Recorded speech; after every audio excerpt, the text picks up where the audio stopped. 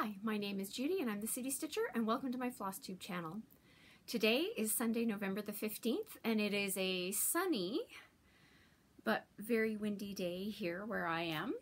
As you can tell, we're back in this room again, so generally the gist is if it's a sunny day and it's warmer than -5, this is still a very pleasant room to be in. If it's a cloudy day and cold, then this is not a good room to spend time in. So we're going to wing this as we go through time, and there's a possibility you may see a different room. We'll see how it goes. But if you are new to my channel, thank you for stopping by and spending some time with me. If you are a returning viewer, thank you for coming back. Thank you for coming back, because really you know what you're in for and you know exactly what you're going to see, more or less. Anyway, so the format for how this video is going to go is I'm going to show you the stitching that I've worked on. I've got some Stashquisitions, free charts, and hopefully I'll remember before we hit the ending part. And then of course our topic for today is let's talk boxes, which may sound confusing, but it'll make sense once we get there. So with that, let's get started. So let's guess, what have I been stitching on this week? Wait for it. Dun, dun, dun, dun. Still working on the bottom panel, the bottom of the center panel. Okay, anyway, so yes, still working on the Marbeck Nativity. There's 46 days left in 2020 for me to finish this center panel plus the camel. I've had a couple of friends ask me what happens if I don't finish it in 2020. Now, it might require me to stitch 20 hours a day that week between Christmas and New Year's. I am going to finish this in 2020, right? Let's go with that. Okay, anyway, here's what I've been stitching on this week. So what have I got accomplished? Well, as I say, every week I've made progress, and I have made progress this week for sure. So here's where I am at. So what did I work on this week? Well, I've finished the stairs. So it's really hard to tell, but there's actually, there is another color here below these ones. So it actually is 5 stairs with alternating this darker gray, a lighter gray, dark, light, dark. It is visible in real life. Welcome to cameras and things that go with that. So the stairs are complete. I finished the shadowing around here, around the bottom of the shepherd, as well as there was a little bit left up here. I have outlined and done the shadowing around the chest here, and I have put the grass in on each of the sides. So I think I've said to you before, it's like, despite what you see in the chart pattern cover, as you can see, there's more past what they chose to put on the front cover. Anyway, so I've now hit the outer border, so that's, this is as far as it goes. That's all good. And the part that you probably can't see is I have started on the sheep. I was hoping to have more of the sheep done, but this is what it is. And we are almost, once I get the sheep done, then I will get to scroll up and start working on the angels again. So, it's progress. It's progress. And I have to admit, last night I did go back. So the upside to doing a YouTube channel and having the videos, which can equally be accomplished if you just chose to take pictures with your camera, I get that, is that you can go back, and I can go back, it's like, oh, where was I a week ago? Where was I at the beginning of the month? Have I made progress? And the answer is yes, I've made progress. It is coming along. I am behind schedule. It's starting to be a little worrisome as to whether or not I'm going to make it by the end of 2020. I get that 46 days and counting.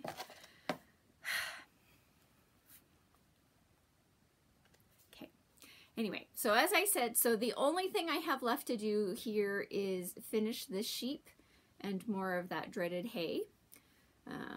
So that's all I have left to do on the bottom. So for sure, next week, you'll get to see a different chart. It'll still be Marbeck, it'll still be the Marbeck Nativity, but it won't be this chart unless something goes horribly wrong with my week. So this might be the last time you see this chart. Won't we all be happy for that? So that was my stitching this week. Simple, easy. All right, let's talk about some Stashquisitions. So, not that I need more stash and la la la la la. We'll talk about a little bit more about that in next week's video. But I was looking for something online and I happened across a store, and the problem is when I come across stores that have things that are super discounted, I cannot help myself. So I bought some stuff. So this is from Bejeweled Designs, called the Shoe Shopper, and the words inside it say love to shop for shoes. I know it's really hard for you to tell based on my videos, but I have a sizable shoe collection. I enjoy my shoes. So it seemed very appropriate, and it was $4. That's not what I paid for it. It was super discounted, which is why it came home. Now it's a little thing. 79 by 63, so not bad, you know, could fit into a small somewhere in the plans. M Designs, Checkered Christmas. So I love Christmas. You've seen M Designs before. M Designs is the company that did those trees that have the words in them. So this has been added to my collection. I might have plans for this. Carolyn Manning Designs, Garden Labyrinth. Now, again, hard to see on here, but the colors are very soft pastel-ies. So the palette appealed to me. So yeah, that's, and you know me in a geometric square something with, you know, I have problems with that. Bejeweled by Turquoise and Graphics Designs.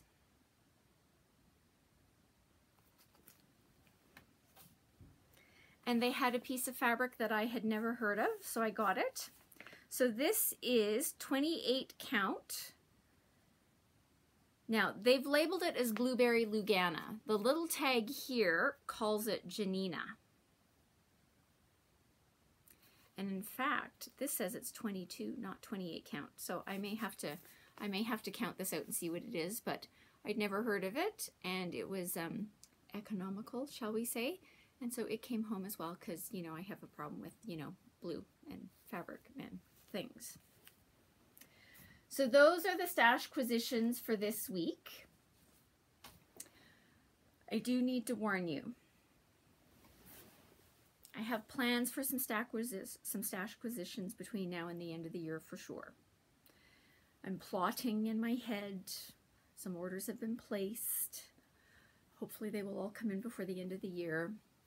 There's a few things that may not come in before the end of the year, but I already know how to do it. I'm going to buy my gift certificates to pay for the thingies that if they haven't come, so it will not count towards my, you know, limited stashing in 2021 plans. And yes, I get the ridiculousness of, you know, that I'm stashing abundantly. Currently, to prepare for the year where I don't stash as much anyway. It's the same logic that goes with the people who say no new starts in 2021, so they're starting a bajillion things right now. It's the same logic. So that's, I totally subscribe to that. And I laughed, I was looking in social media, and so apparently there are some stitchers who've started something where it's like 21 starts before 2021. Now I'm not going to do that because, you know, I've got a focus piece, which I really need 20, don't get me wrong, I would love to do 21 new starts, but that would really screw with the plan, and it would, anyway. I think it's funny though. The things that we do to justify, because like apparently we need to justify it to ourselves and our friends and all those other people out there why we're doing what we're doing, but whatever. Yes, I'm planning for my stash. The other part of that, which I was going to highlight this week as well, is don't forget that Black Friday and Cyber Monday are coming. And there are designers and there are Etsy shops and there are some LNSs and online needlework shops that do have Black Friday and Cyber Monday sales. So monitor your social media feeds if you have them, if you've got favorite shops or designers that you like. Stalk them a little bit towards, you know, American Thanksgiving, because you just never know what they're going to be doing. I was late to the party. I've, you know, again, because I was looking today, not yesterday, discovered that Frosted Pumpkin had a 30% off sale. Now, I don't necessarily know that I would have wanted a Frosted Pumpkin pattern, but I like to know about the sales in advance so then I can participate if I need them. Anyway, never mind that. So just a little warning, Black Friday is a-coming, Cyber Monday is coming, and while most people think of it in terms of like the Amazon and, you know, electronics and anyway, whatever most people think about, I of course focus my attention on stitching things and patterns and stores that have specials.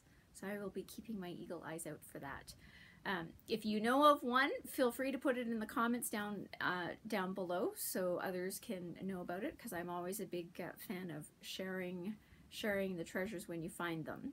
So yeah, so between now and the end of the year, you might be seeing some stash, because that makes total sense. We'll talk a little bit more about that next week. So free charts for this week. What have I got for you? Well, I've got Priscilla and Chelsea, because they just put this out. So this is Thankful. They put one out, I want to say back in like maybe late August, early September, called Blessed. So it's similar in tone to that. Blessed has sunflowers on it. This of course has the pumpkins. And I have to say, they've been putting those ornaments they've been putting on, I'm enjoying more of them than I should. That Silent Night one, I really like that one. Again, who knows what's going to happen. Stay tuned. We'll see what the Stashquisitions look like in the next little bit. But so there's that one. And then the designer that I'm really showing you today is Sue Hillis. She's got some free charts. I forget what this is called, spool of something. Spool and needle or something. It would help if I put it right side up. So this is what it looks like. I can't read it backwards in the camera. May your spools always be full and your needles always be sharp. Although technically, if you're using a tapestry needle, they are blunter and we don't necessarily love the sharp needles. But nice little design there. And again, because I'm feeling, you know, snowy, because there's snow on the ground. Oh, the weather outside is frightful, although sadly the poor snowman looks like he's enjoying it, and I guess as a snowman you would. Okay, but he's blue, which is probably why I like him. And then will work for freezer space. I don't know that I would necessarily stitch this one for myself, but I do think it's funny. She's got a few more on there, and again, the link will be in the notes below. So those are the free charts for this week. So if you just came for the Stashquisitions, the free charts, and the stitching, it's been a really short one. Thanks for stopping by. I hope you have a great week. If you're here for the topic, let's talk boxes. I know, and some of you might be going, I don't understand what's up with the boxes. So someone had made a comment to me in real life who was talking about seeing more stores or more online things who were having stitching boxes. And so there's a variety of forms that these boxes can take. So they could be thematic boxes. So it could be a Christmas box. It could be an Advent box where it's like a countdown to Christmas, a Halloween box, a countdown to Halloween box. It could be color-based, holiday-based. It could have a theme of its own. And then depending on who you're looking at, what's in that box could be anything from completely stitching supplies, taking a variety of forms, from fabric, charts, threads, buttons, beads, things to finish your stitching with. It could be, there are companies out there where it has some stitching things, but it also has things like potentially candles or bath bombs, or you know, other thematically related things, but not necessarily stitching related. So there are a variety of them out there. There's a couple, so I can tell you, so I have bought boxes from Stitchy Box, which I will link below. I have bought a Christmas themed box from Fiberlicious. Now Fiberlicious doesn't tend to do a lot of boxes, but sometimes they do. Theirs is a Christmas box, and so I actually got like a fabric project holder, and anyway, we'll talk about that in a minute. But there are a number of them out there. You can look on Flosstube. If you go to YouTube and you search for Flosstube and unboxing, you can see some of the boxes that people have gotten. They'll tell you where they got them from, and they'll show you what they got in their box.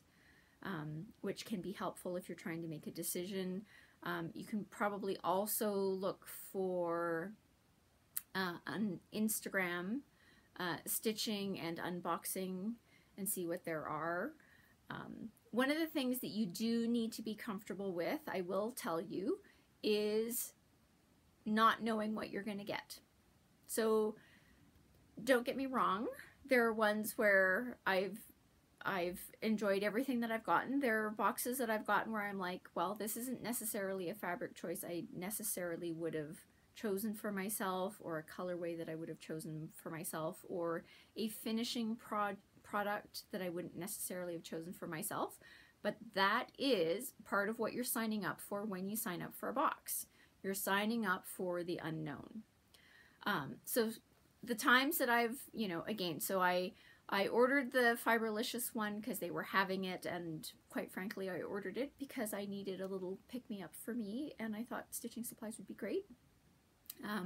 You know, and the box was great. I liked the fabric that I got. I got Fiberlicious overdyed threads, which were fantastic because they were Christmas, you know, color themed, which always works for me. I got that project bag. I got a chart. It was really lovely. But for me, I had a moment where they were like going, because it could have been anything, and she's done a wide variety of things over the years when she has done boxes, and some people have really not enjoyed their boxes. Again, if you don't like your box, that's on you. You sign up for the unknown, and to say not good remarks about it is inappropriate as far as I'm concerned, because you signed up for the unknown. Again, mine from Fiberlicious was fantastic. I loved it. It was great. Stitchy Box, you know, I have signed up for several of theirs, again, in past years, because I decided I needed something for me. So I've done a Halloween countdown box. I've done a couple of their Advent countdown to Christmas boxes, where there's a small thing that you open every day. I think I did a summer one from them. So I've done several boxes from them, and you know, when you do one of those boxes, it's a larger box, and so it has all sorts of things. I've gotten charts, you know, but I've also had one where I got a chart in one of my boxes, which was not a chart that I particularly liked, but someone, again, on social media was showing a chart that they had gotten from Stitchy Box, which was not necessarily their favorite, and I reached out to them and I said, I've got this one. And we actually did a swap. So I sent her the chart from my box, and she sent me the chart from her box, which was from a different box that she'd signed up for. So it was great. So we both got something out of it. That was great. You know, but it can be, you know, Stitchy Box does a lot of beads. So if you're looking to try something where you get beads, Now the thing is, the beads come and they don't necessarily tie to a specific pattern. So you need to be okay that you're gonna, you know, find a way to incorporate them or use them in something that you're doing. Maybe you just like to have beads around the house, and that's okay too. I've gotten several things in the Stitchy box boxes that are finishing items, which I have not, okay, you've all seen my channel, right? I'm not the best at finishing. Have I kept the finishing items? Yes, because maybe one of these days I'm going to get good and I'm going to start finishing things and I'm going to know what to do about that. So I've kept those things. You know, I've gotten some fabric, you know, stay tuned next year because you might see something where I actually got some brown fabric where I was like, I don't know what I'm going to do with this, but I think I've come up with a way to actually use it that I'm actually going to enjoy. Who knew? So again, so for me, part of the thing was I wanted to do it because, one, I wanted to see what was in the boxes. Two, I wanted something where, don't get me wrong, when I go to a stitching store and I shop, I know exactly what I'm getting. It was fun to get a box of stitching related items where I didn't know what I was getting. That was fun too, for me. It's not necessarily everybody's cup of tea. There are certain boxes where I've watched the unboxings where I'm like, okay, either that particular company or the way that they structure their boxes where I go, it's a nice idea. It doesn't necessarily appeal to me, and that's okay too, right? Hey, we're not all the same. Trust me. I can see tons of you out there who are going, thank heavens I'm not stitching the Marbeck Nativity. And that's okay, right? So there potentially is something for everybody. If you really don't like the surprise and saying, I don't like not knowing exactly what I'm getting in the box, my answer to you is a box is probably not the right answer for you. But if you're looking for something, if you've got people who go, you know that there are always people like, you're really hard to shop for, I don't know what to get. Hey, maybe one of the things is you say you could get me a box. Now, it's a surprise for them, it's a surprise for you, it could be a surprise all the way around. They come in a wide variety of price points, so it's up to you as to how much you're choosing to spending, when you're going to get it. Like I know in Stitchy Box, you could put your name down for a box now that's coming in 2021. So, you know, timing's different. Again, themes, what comes in the box, whether it's fabric, again, you just have to read carefully about what the potential options are going to be that are coming in your box. Make sure that you're okay with the concept. Do some viewing on YouTube about unboxing, see what people have done, and then you can decide for yourself as to whether or not it's something that appeals to you. Again, this is a repeat. For me, I've participated in them usually because I, wanted something for me that I actually didn't know exactly what was coming in the box. And so that was good for me and it worked for me. Am I currently signed up for any boxes? No. Because I'm okay at the moment, and quite frankly, despite the fact that I'm adding to my stash, I don't need to sign up for a box that also adds to the stash for whatever reasons. But I'm a big advocate of it's always good to try something new and different periodically.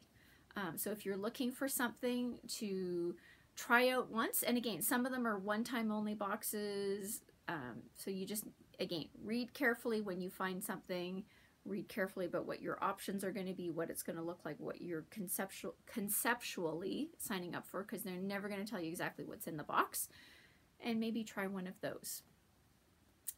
So with that, that's the topic. I know it's late in the game, so if you're still watching, thanks. We're going to do a little bit of channel stuff here at the end. First of all, let's talk to Miss Kitty. Miss Kitty, so I'm going to get to use a tone of voice that I won't necessarily use with the other people because I know Miss Kitty in real life. If you looked at last week's video, Miss Kitty has a comment on there about a method that potentially would help me with my blending filament. I will also tell you, Miss Kitty has seen me stitching Marbeck all the time. From the time I started stitching on it, Miss Kitty has known about it. And now that I'm done the star, the trim on the wise man's robe, but now is when she pipes up and says, have you tried snapping your filament? Now, I haven't tried snapping it since she made the comment. We did have a chat about this in real life. Now, there is more filament in my future with Marbeck, and so I will give it a try. And if it works out and it changes my life, first of all, I'll be really mad at Miss Kitty, and she knows about it. And right now, if she's watching this, she's sitting at home and laughing to herself, going, hee hee, whatever. But if it works, I will come on, we'll talk about it.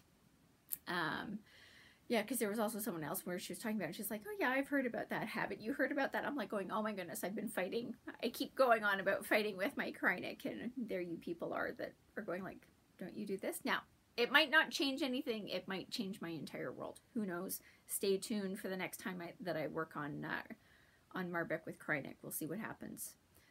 Miss Kitty. Anyway, we'll be talking again, I'm sure. Denise, so enjoyed your comment. So I'm really glad that you at least tried it.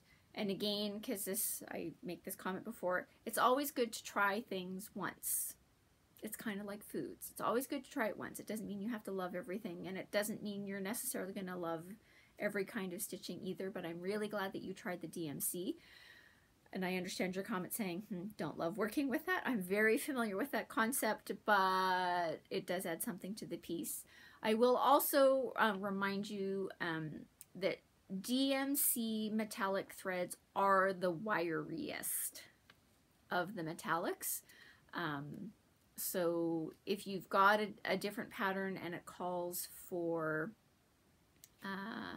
Krynic or Petite Treasure braid, while still not as nice to work with as regular fibers in the stitching world, I would say both of those are easier to use than the DMC metallic thread. And then Miss Kitty, of course, also corrected me. I had made a comment last week about Threadworks having their own, so it's technically not their own metallic thread. They do take a Krynic and then over dye that. So when you see a Threadworks, and I did notice that when I was going to note the actual color number in my show notes for last week, because I was like going, it says right on there, Krynic. So the Threadworks metallic thread that I showed last week, because of course I pulled it from a stash and it came from a box from somewhere, was a Krynic number 8 braid that Threadworks has over dyed. So Threadworks is taking Krynic products. Now, whether it's white or who knows what the base is or what they get it, but they're taking a Krynic product and over dyeing it into what they're showing as their metallic options are. So that's a clarification on that one. And then Kuneen, who had a really nice comment about it was a genius use of Krynic. Thank you. Can't take credit for it. I'm following a pattern. I agree. It does make that wise man's robe look really luxurious and opulent. I totally agree with you on that. Didn't love the journey getting there, but I love the outcome. For me, it's kind of like a little bit about cooking. I don't necessarily love the act of cooking or baking, but I usually enjoy the outcome. Anyway, so with that, that is our topic for this week. I hope everybody is staying safe and doing their best to make sure that they can stay healthy. The COVID numbers are rising globally in very large numbers, including where I am. So let's, we were doing better before. I don't understand how we're, not doing so well now. And anyway, so let's all be safe. Let's take all of our precautionary measures, face masks, hand washing, limit who you're meeting with in person. It's, while not necessarily enjoyable, it's something to help, that we all need to participate in to help not spread the pandemic and get this thing under control. So with that, I'm hoping that you all have a really good week. Stay safe, stay healthy, and I hope that you all find some time to get some stitching in and that you can take enjoyment from that. And I look forward to seeing you next week because I have things to talk about next week. Have a good week, guys.